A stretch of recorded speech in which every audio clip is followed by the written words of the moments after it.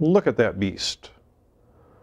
The beast of Revelation chapter 13, 7 heads and 10 horns. Scary looking.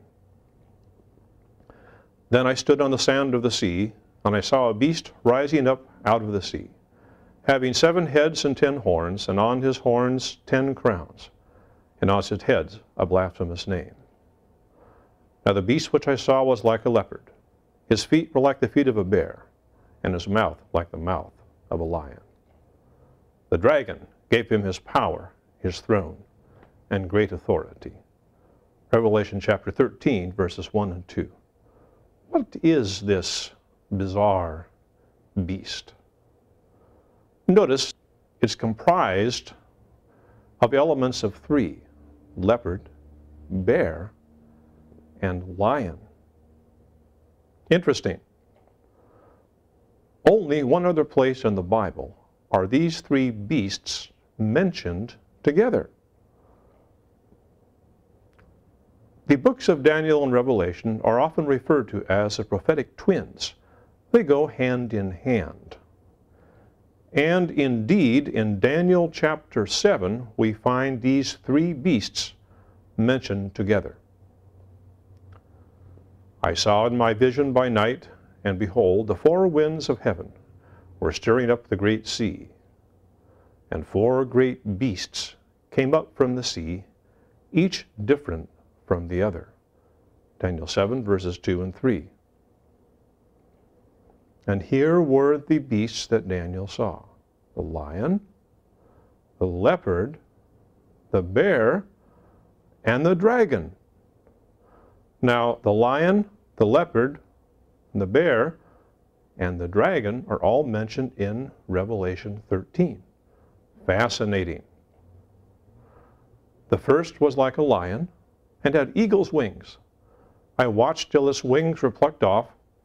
It was lifted up from the earth and made to stand on 2 feet like a man, and a man's heart was given to it. Daniel 7, verse 4. And suddenly another beast, a second, like a bear.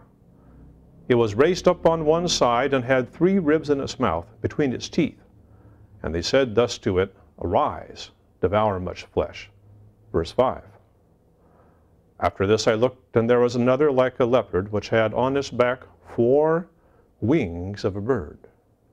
The beast also had 4 heads, and dominion was given to it. That's verse 6. After this I saw in the night visions, and behold, a 4th beast, dreadful and terrible, exceedingly strong. It had huge iron teeth.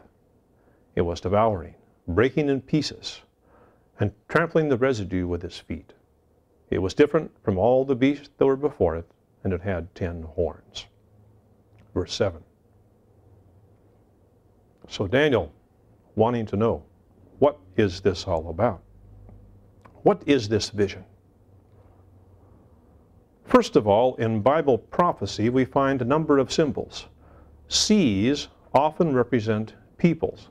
Example, Revelation 17, verse 15. Winds often refer to war. Jeremiah 49, verses 36 and 37. Beasts represent kingdoms. Daniel 7, verse 17. And 4 great beasts came up from the sea, each different from the others. Those great beasts which are 4 kings which arise out of the earth. Daniel chapter 7, verses 3 and 17. That is 4 kings or kingdoms. That's our prophetic key. Well, this rings a bell. In chapter 2, there is reference to 4 kingdoms. Remember the image of gold and silver and bronze and iron? Now we find 4 kingdoms mentioned again in chapter 7. Now the 4 kingdoms in chapter 2 were Babylon, as you recall, Medo-Persia, Greece, and Rome. Are the 4 kingdoms of Daniel 7 the same as the 4 kingdoms of Daniel 2? Interesting question. We'll answer that question in our study tonight. All right, the first beast, here we go. The first was like a lion and had eagle's wings. I watched till its wings were plucked off. It was lifted up from the earth and made to stand on 2 feet like a man, and a man's heart was given to it. Daniel 7, verse 4. All right. Was the winged lion Babylon? Let's look at some clues. Now, Jeremiah talked about Babylon, the nation, the empire. The lion has come up from his thicket, and the destroyer of nations is on his way. He has gone forth from his place to make your land desolate. Your cities will be laid waste, without inhabitant. Jeremiah 4, verse 7. All right, and who was this lion? Who was this great power? Chapter 20, verse 4. I will give all Judah into the hand of the king of Babylon, and he shall carry them captive into Babylon, and shall slay them with the sword. Interesting. Babylon, the golden kingdom. Did you know that the winged lion was a symbol of Babylon? Found engraved on the glazed tile on its walls? Fascinating. Now, notice this intriguing clue. In Daniel's vision, the lion was lifted up from the earth and made to stand on 2 feet like a man, and a man's heart was given to it. That's verse 4. What's this referring to? Do you recall the story of King Nebuchadnezzar, the king of Babylon? The story of Daniel's 3 friends who were thrown alive into the fiery furnace and miraculously delivered? Did you know that Nebuchadnezzar was converted sometime after that, became a believer in God, and even wrote a chapter in the book of Daniel? He received a new heart, a man's heart. Here's God's promise, talking about conversion. Ezekiel chapter 36, verse 26. I will give you a new heart and put a new spirit within you. I will take the heart of stone out of your flesh and give you a heart of flesh. A promise of a new heart. So Nebuchadnezzar, king of the ravenous empire of Babylon, became a converted man.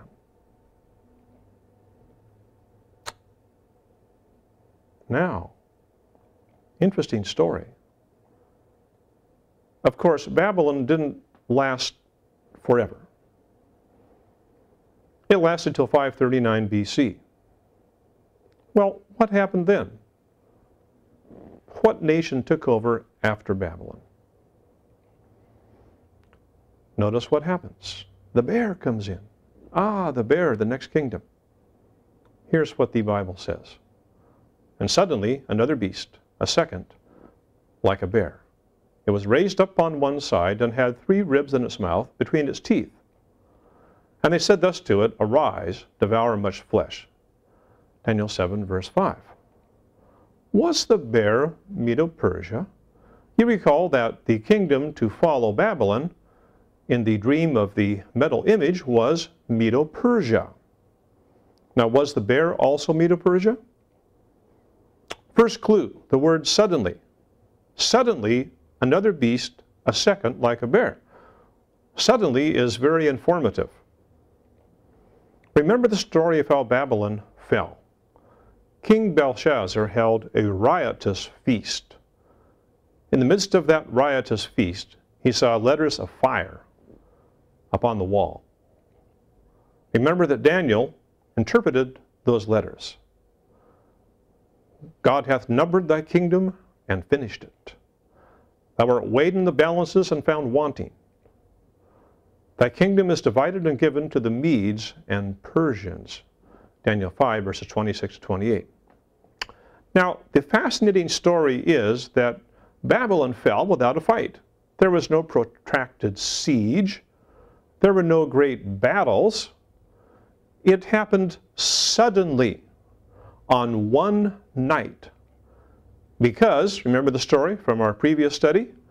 The guard carelessly left open the 2-leaved bronze-barred gates, allowing the Persian soldiers to hurry into the city. and totally destroy the army, take the people captive all in one night? This is recorded, of course, on the Cyrus cylinder, which archaeologists found. Well, that fits the suddenly clue very well. Now, the second clue is this is a second beast, the next in succession after the lion. Well, if Babylon was the first empire, then the second empire in succession was Medo-Persia. So once again, it matches the clue. Now, what about the three ribs and the hump that's higher on one side? Well, now the hump higher on one side points to the fact that Persia was more powerful than Media.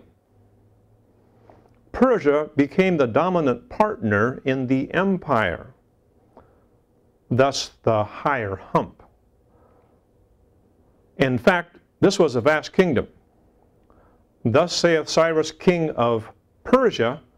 Now notice, no longer Medo-Persia, Cyrus, king of Persia. All kingdoms of the earth hath the Lord God of heaven given me. The Persian Empire. Okay. Now, Persia was more powerful than Media. Now, what about the three ribs? Well, we understand that because Medo-Persia conquered three great empires: Egypt, Lydia, and of course Babylon. Thus the three ribs. And they said thus to it, arise, devour much flesh. Daniel 7 verse 5. In other words, this suggests a vast empire. Indeed, look how it's described in Esther chapter 1 verse 1. This is Ahasuerus which reigned from India to Ethiopia over 120 provinces, a vast empire in extent. So then, this tells us that the Second Empire was indeed Medo-Persia, 539 to 331 BC. Excellent. Well now, enter the leopard with four wings. What's this all about?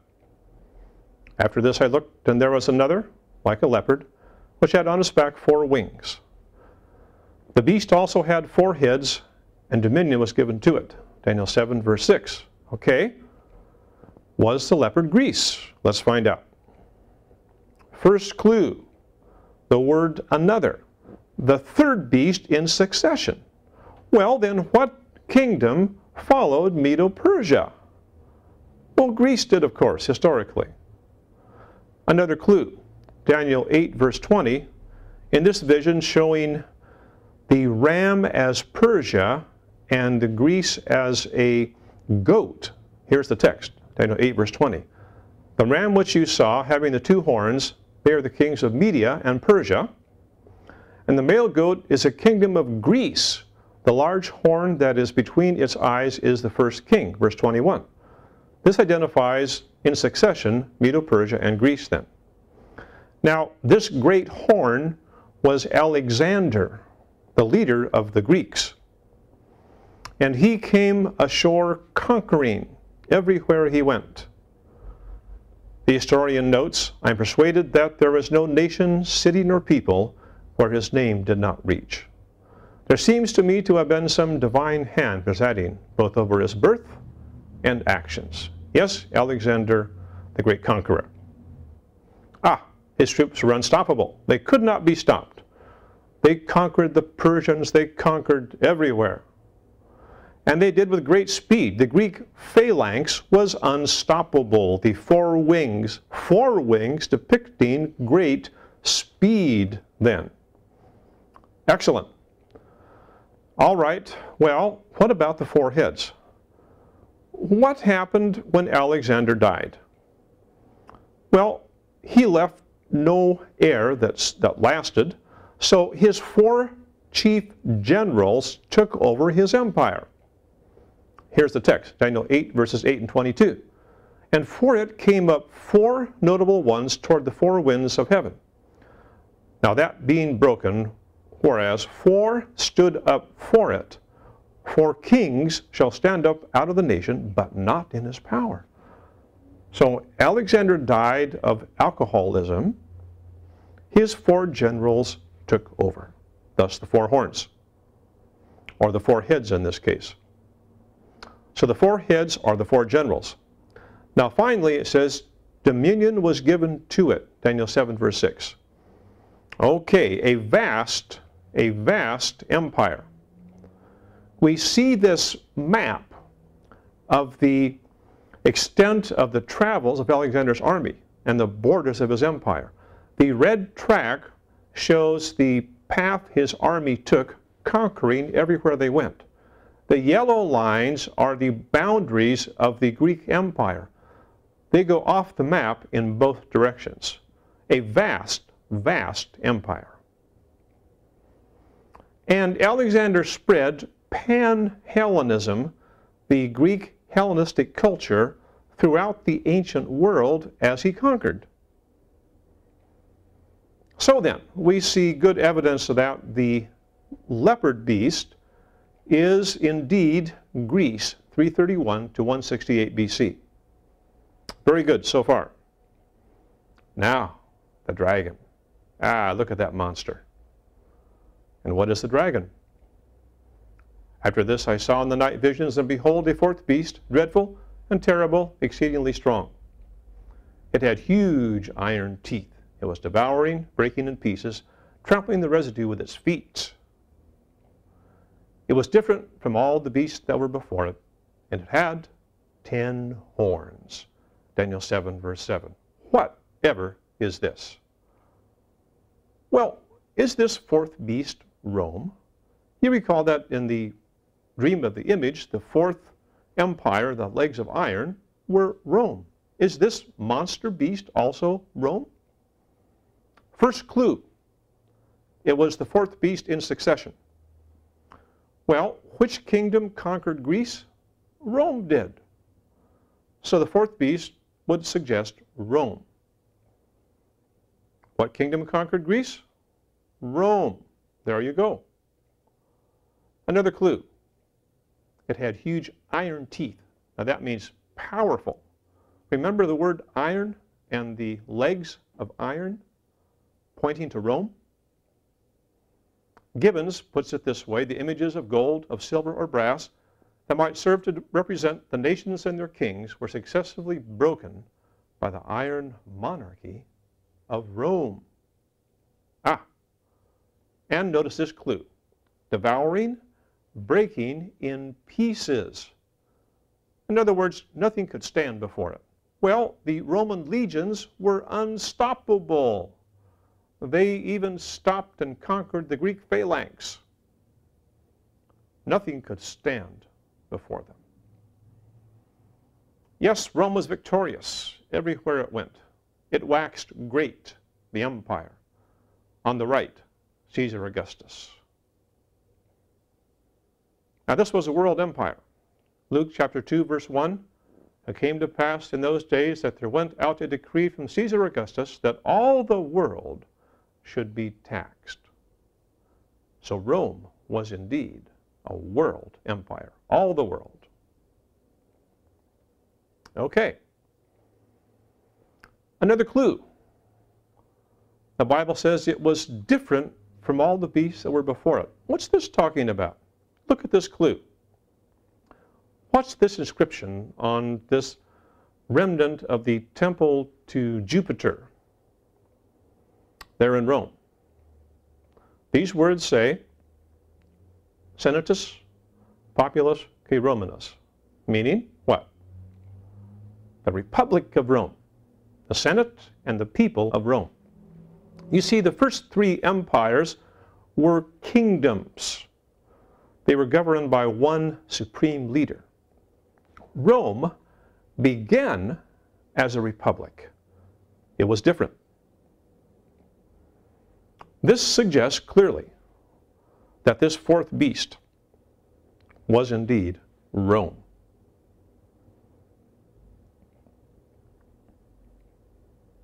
Now what about the 10 horns on the head of this beast? The 10 horns are 10 kings who shall arise from this kingdom. Daniel 7 verse 24. Now, okay, 10 kings will arise from this kingdom. Were the 10 horns the 10 tribes who conquered Rome? You remember that Rome was conquered by 10 barbarian tribes. Are these 10 horns the same 10 tribes depicted here? Well, it said they'll arise from this kingdom. In other words, from the territory of the Roman Empire. Indeed, the 10 tribes arose out of the territory of the Roman Empire. So that matches. Good. Ah, the story of the sack of Rome. Yes, after centuries, they finally conquered the eternal city. And they enjoyed it. They loved it. They took over. The Germans, the Swiss, the French, the Italians, the English, the Portuguese, the Spanish, and 3 more who are now extinct. Very good. This clearly matches then the 10 kings who conquered Rome. And now the story gets really interesting. I considered the horns, and there was another horn, a little one, coming up among them, before whom 3 of the first horns were plucked out by the roots. Verse 8. Fascinating. What's the story of this little horn? Behold, in this horn were eyes like the eyes of man, and a mouth speaking great things. Daniel 7, verse 8. This gets even more interesting. So this little horn had a mouth and eyes, a mouth speaking great things, pointing to a man leading, in charge somehow. Who is this power? Okay, let's identify it. The 10 horns are 10 kings who shall arise from this kingdom, and another shall rise after them. It says after them. He shall be different from the first ones, and shall subdue 3 kings. Verse 24. He shall speak pompous words against the Most High, shall persecute the saints of the Most High, and shall intend to change times and laws. Then the saints shall be given into his hand for a time and times and half a time. Daniel 7, verse 25. So then, let's summarize the clues to identify this little horn. It came up among the 10 horns. It came up after the 10 horns. It was different than the 10 horns. It uprooted 3 of the 10 horns. It would speak pompous words. It would persecute the saints. It thought to change times and laws, had power for a time and times and half a time. Who or what is this little horn? We shall discover it as we study here. Look at the clues. First of all, the word little is circled. This would be a very small kingdom. You recall that the other kingdoms, the bear, the lion, the leopard, had vast territory. This suggests that this power would have a little territory.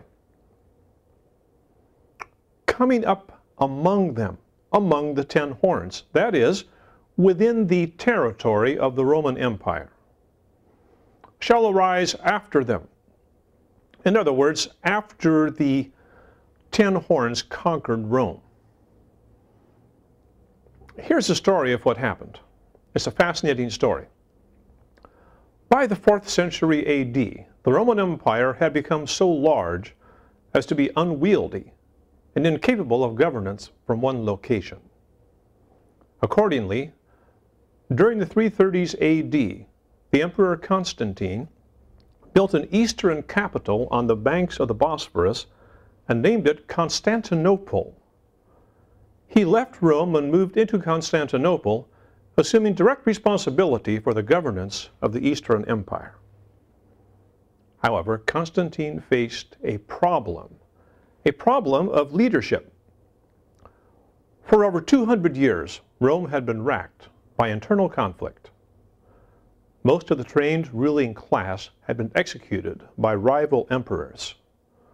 The Christian church had emerged as the only cohesive political unit in the city of Rome.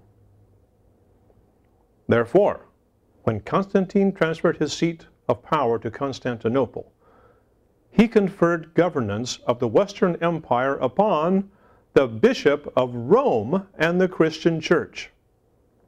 Notice this quotation. To the succession of the Caesars came the succession of the pontiffs in Rome. When Constantine left Rome, he gave his seat to the pontiff. He shall be different from the first ones. Daniel 7:24. Different how? Well, all the others were secular powers, but this one is a religious power. Quite different. What does history reveal? Out of the ruins of the Roman Empire, there gradually arose a new order of states whose central point was the papal see, that is, the Pope.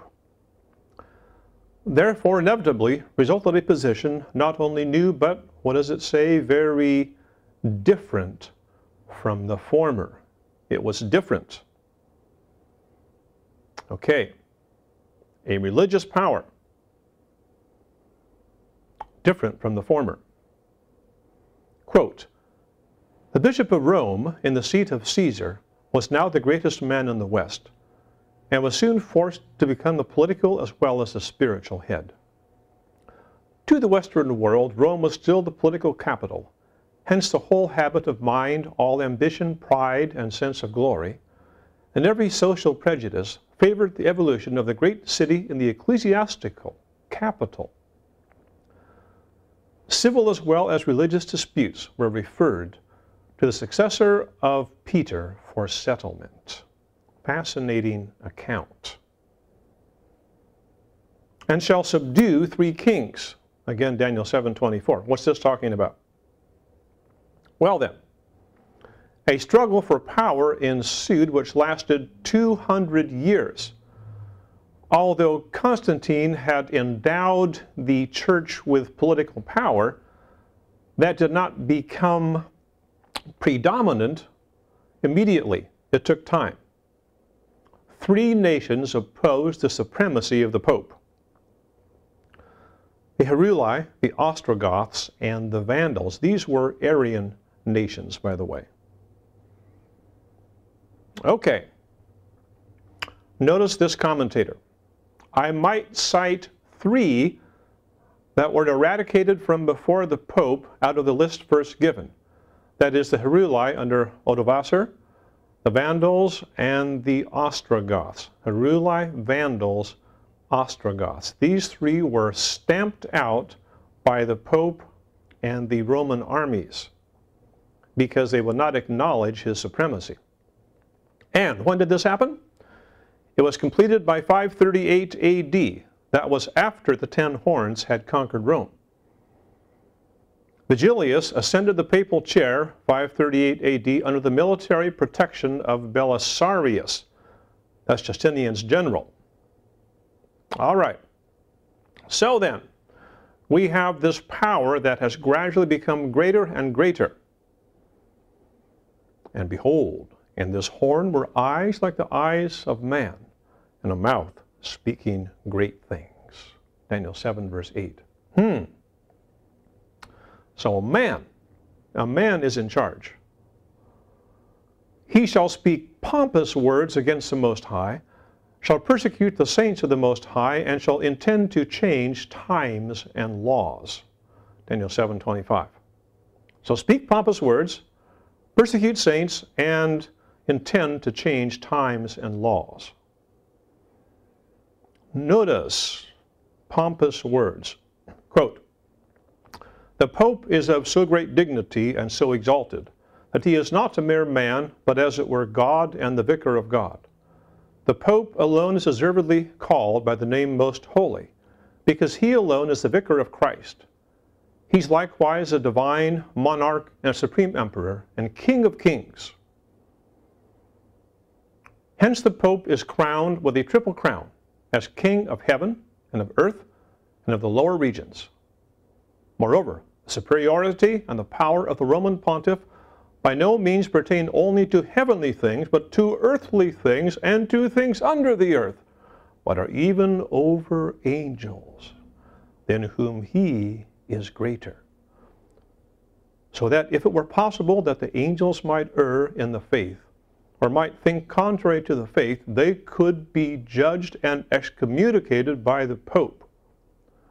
For he is of so great dignity and power that he forms one and the same tribunal with Christ. The Pope is, as it were, God on earth, sole sovereign of the faithful of Christ, chief King of kings, having plenitude of power, to whom has been entrusted by the omnipotent God direction not only of the earthly, but also of the heavenly kingdom. End quote.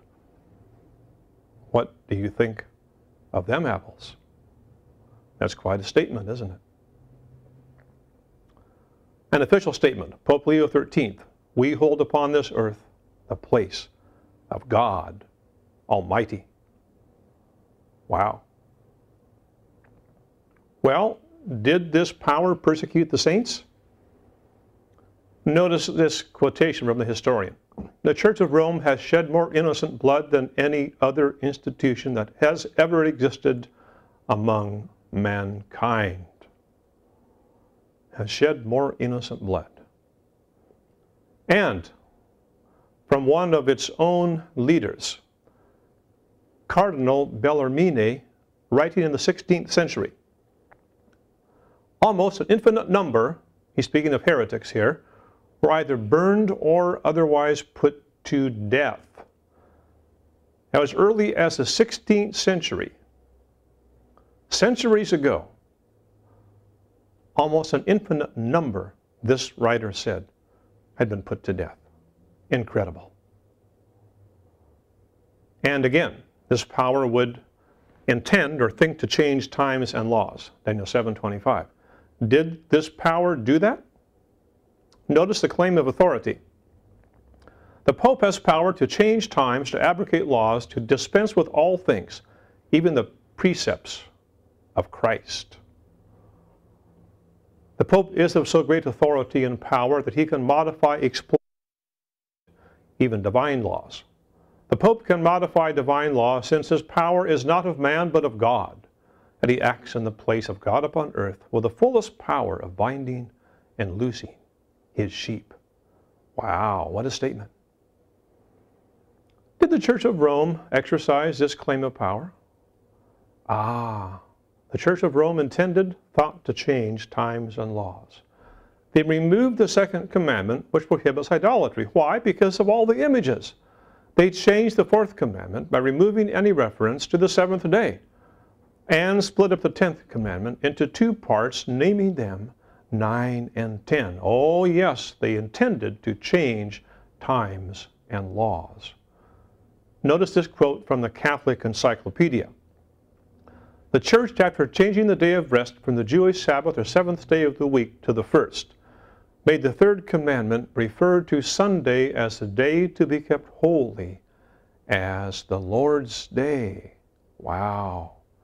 That's volume 4, page 153. And finally, the saint shall be given unto his hand for a time and times and half a time. Daniel 7:25.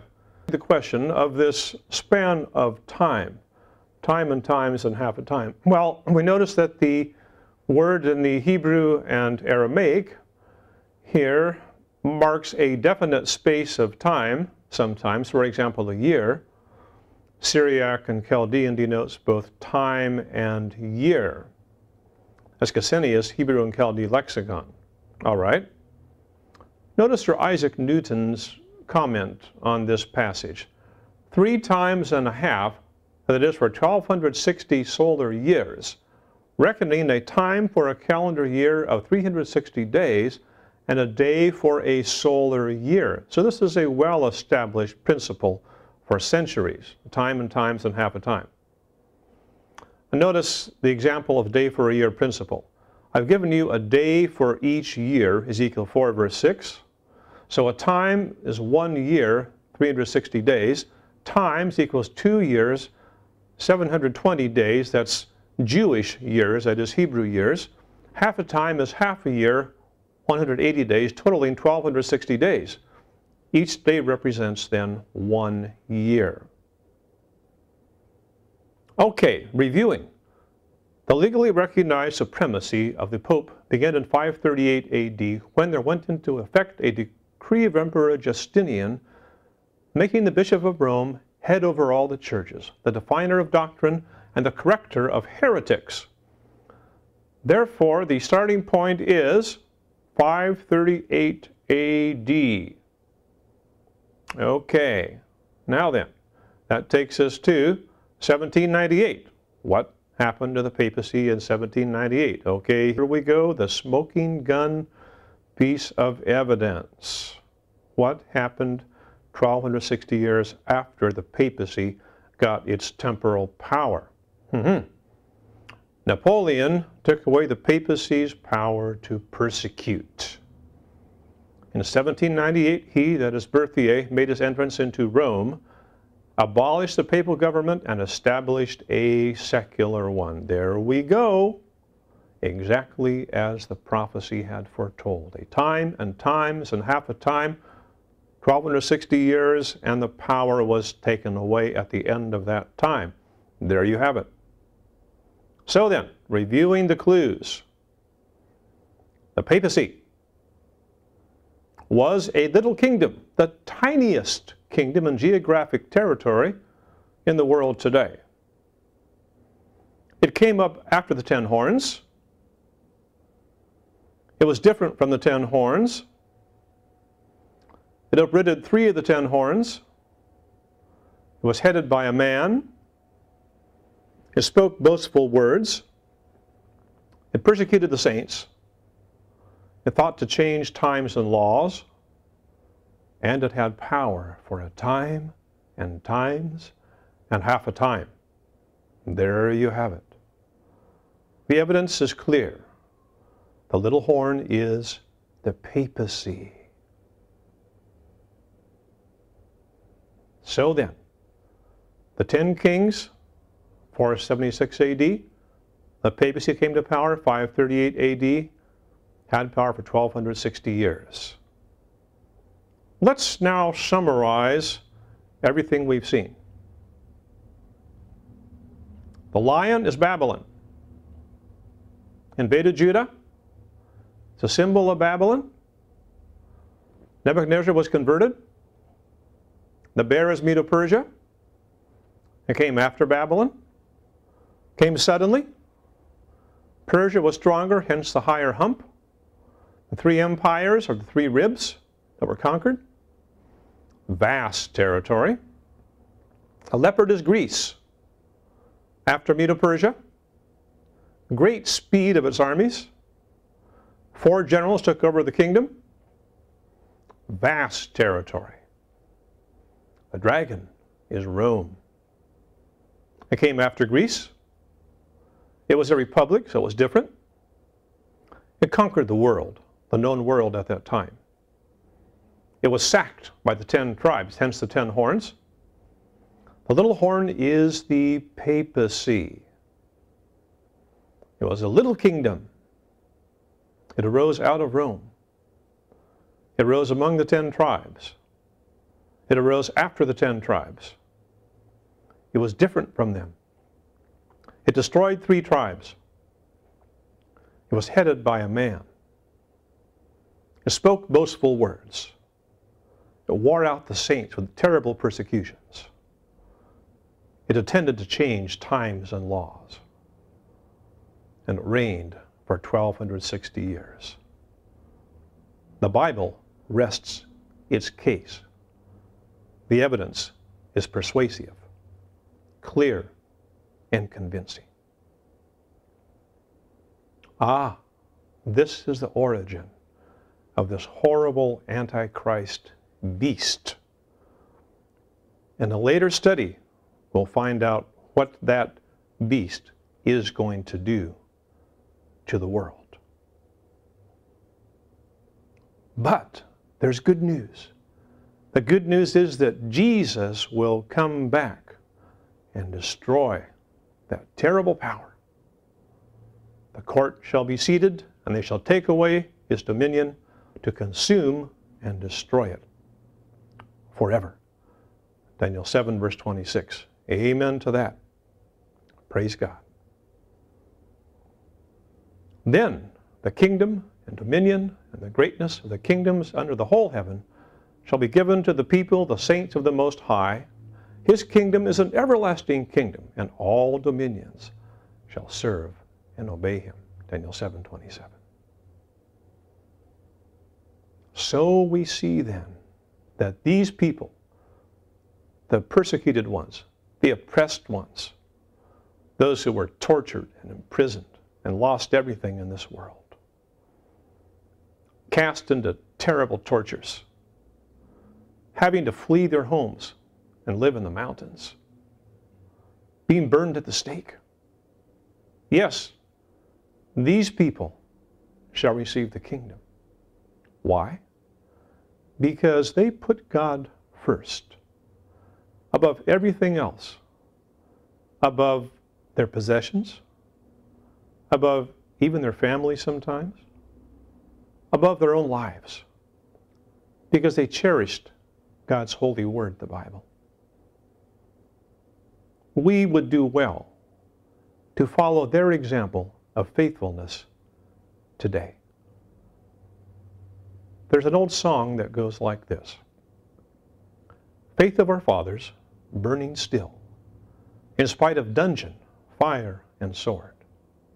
Oh, how our hearts beat high with joy whenever we hear that glorious word. Faith of our fathers, holy faith, we will be true to thee till death.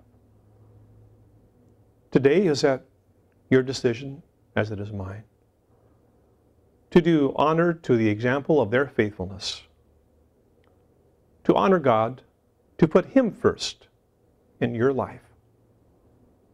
No matter what it costs that you choose to obey his holy word, the Bible, to follow Jesus all the way. Won't you join me in making that sacred decision right now? It's a prayerful decision. It's an important decision. It's a life-changing decision. And as we contemplate it, we can be sometimes worried perhaps, or contemplate the cost of doing it. After all, if I put Jesus first in my life in every area, what's going to happen to me? What will it cost me? What will I lose? Yet, if that thought comes into your mind, remember what Jesus went through for us. Jesus went through that terrible trial, that ordeal, that mockery, the beatings. Jesus had to carry that heavy cross to the place of his death. Jesus had his hands and feet nailed to that cross. He was innocent of any wrongdoing, but he loved us so much he's willing to give his life to die in our place. What a sacrifice. Jesus hung dying on that cross, perhaps looking down the ages and saying, it's worth it for you and for me. So as we today contemplate the cost of following Jesus, because Jesus said, if anyone would follow me, let him take up his cross and deny himself and follow me. And that cross comes because of the book that man is holding in the picture, the Bible. But it's worth it because Jesus is walking with him. Jesus is there to help him. Jesus will see him all the way through if only he will stay with Jesus. Tonight, will you follow Jesus? Will you take up your cross and follow him? He's waiting for your response. He loves us so much. He loves you. He loves me. He wants to go with you. He wants to help us. He wants to strengthen us. Won't you say, yes, Lord Jesus? I invite you to join me right now as we pray. Father in heaven, we come to you in Jesus' name right now. It's been quite a study tonight, Lord. An overwhelming study. There's been a lot here. And we see that The sad history of compromise, of wrongdoing, resulted in death and persecution. Terrible sadness. And now we are at a crossroads tonight. We also have a decision to make. Lord, as sometimes we may worry about the cost of making that decision, help us to remember what Jesus went through for us. Help us not to count the cost, but to look to Jesus, the author and finisher of our faith, who for the joy that was set before him endured the cross, despising the shame. Help us to follow Jesus, to take up our cross daily and follow him. Tonight, if there are those listening to this program who would like to unite in that sacred decision, to follow Jesus all the way, to follow his holy word, no matter what it costs, I invite you, as our heads are bowed and as our eyes are closed, to raise your hand in the sight of heaven and say, "Yes, Lord Jesus, by thy grace, I choose to follow thee." God sees the hands that are rejoicing in heaven. Now may God go with each one, is my prayer in Jesus' name. Amen.